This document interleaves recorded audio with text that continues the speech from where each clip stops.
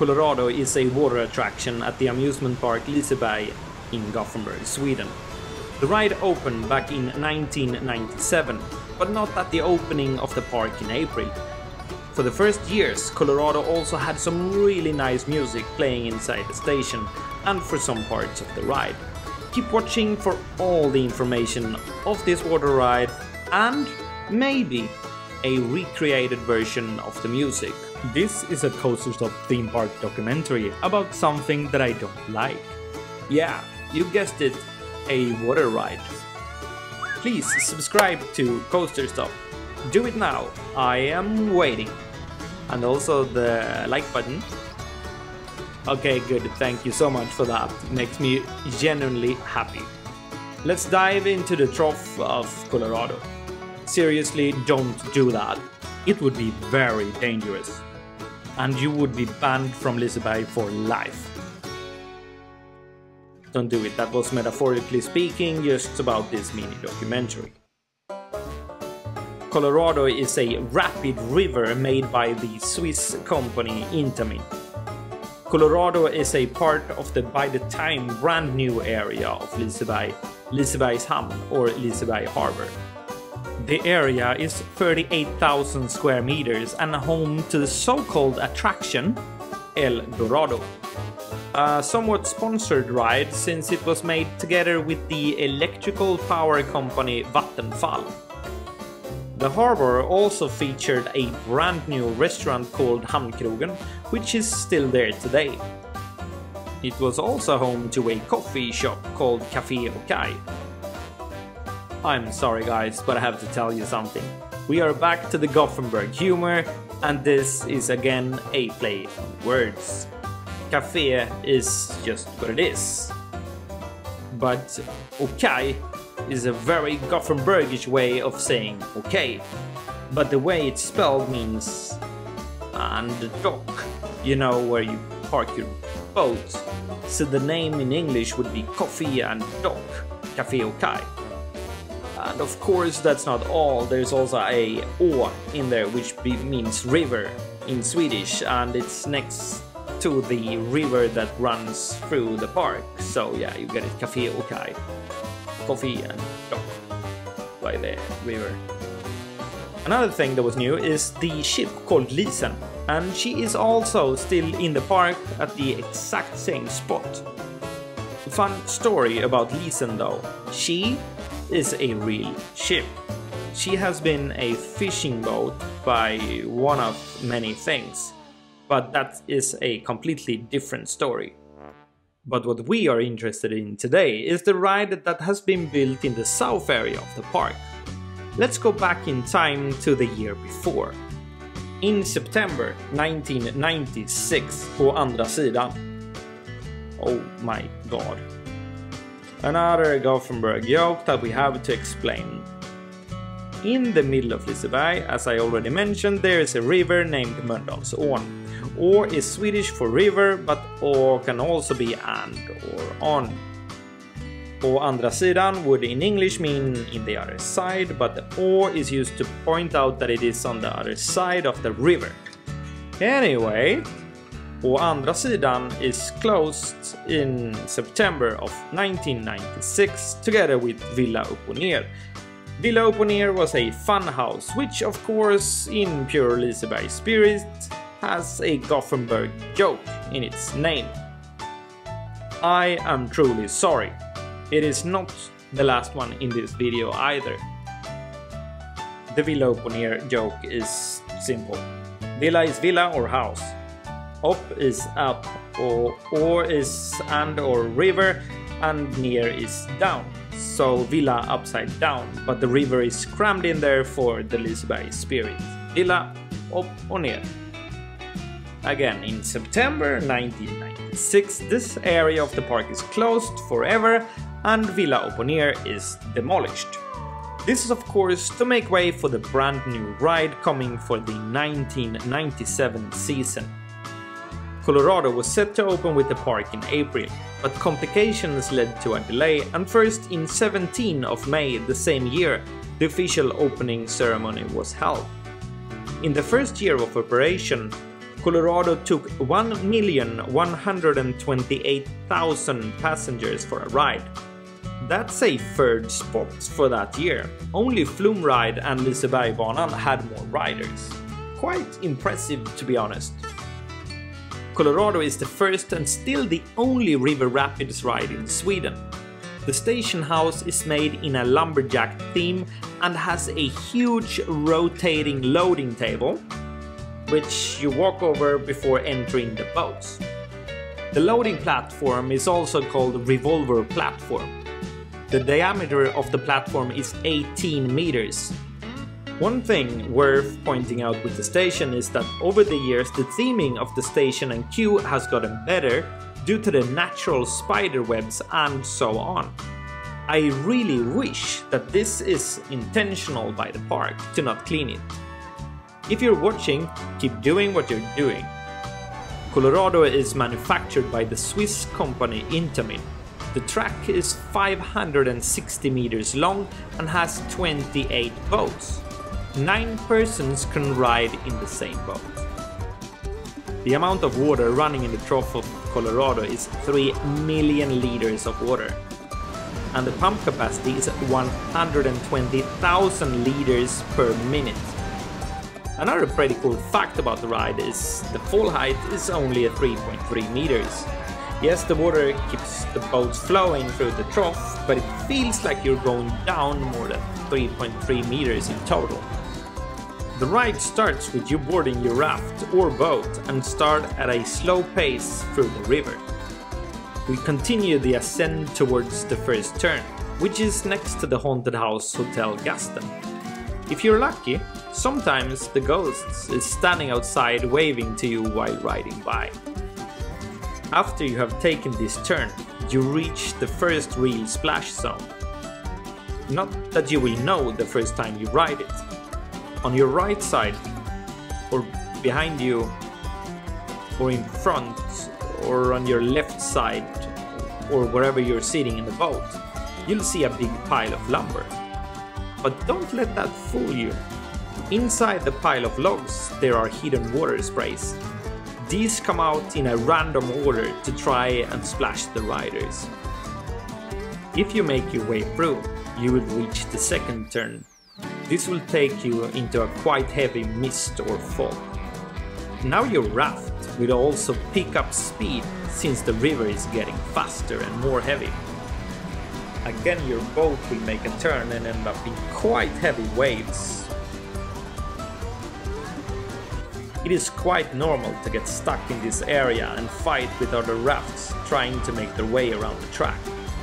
But don't be fooled. There's more in this area.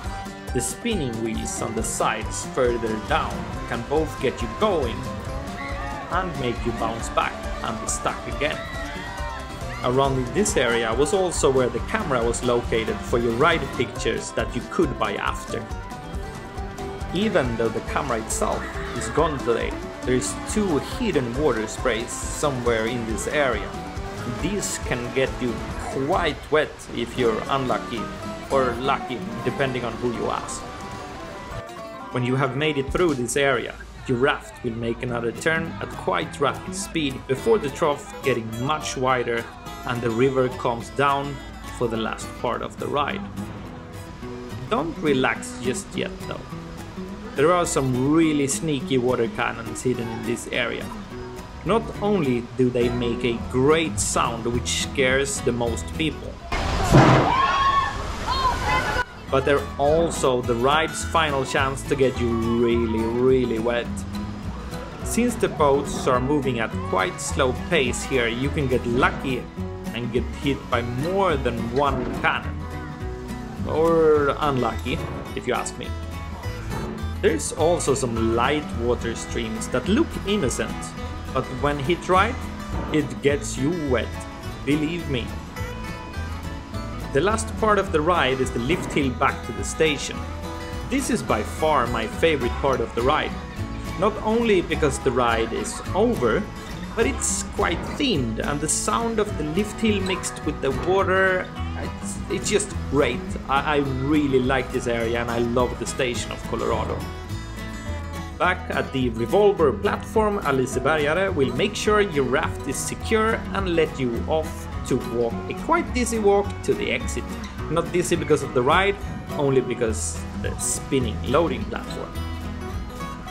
And there you have it, my friends. That is a ride in Kållerado. So what about the music that I mentioned in the start of this video? Yeah, this is quite a mystery today.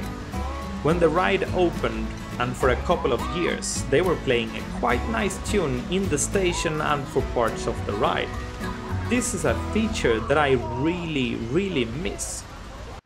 I have been trying in every way to find out when the music was removed and to get a hold of the music, but I have had zero luck.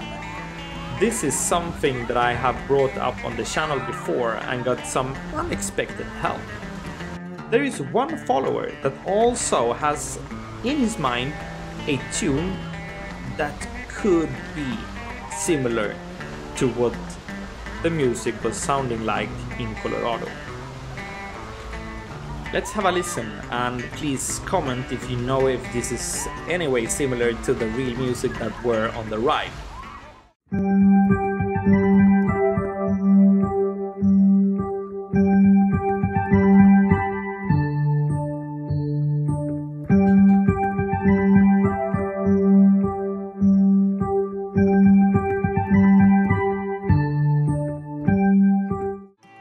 If anyone has any recording of the ride's early years, please let me know, because I'd love to get my hands on it.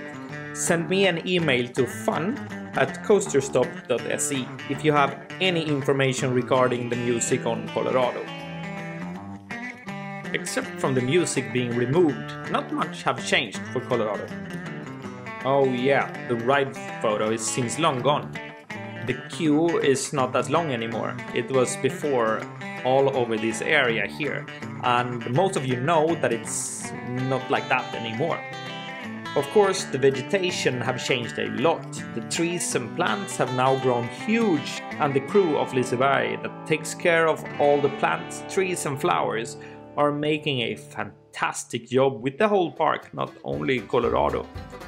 I mean, it's just stunningly beautiful to look at this ride today. Even if not that much have changed with Kållerado, it doesn't mean that we're reaching the end of this mini documentary. There is more. Kållerado is not a suitable ride for Christmas, at least not in Sweden. So why have the ride just standing gathering dust during winter? No, said Liseberg after opening Jul på Liseberg, or Christmas at Liseberg. During Christmas, the queue area and the station is re-themed to Santaland. The queue is jammed with Christmas trees, and the station itself becomes Santa's workshop. Kids can meet Santa and leave their wish list for Christmas gifts. It's not only for kids though, the theming is just great and it's a joy to walk through as an adult too. I also have to let you in on a little secret. I know that there is huge plans coming for Christmas at Liseberg this season 2022. It would clearly also be a perfect fit for a haunted house during Halloween, but we're not there just yet. I really hope that Liseberg is planning for it in the future. The theming is already there, so why not utilize it to the max and make Kållerado a all-seasons ride?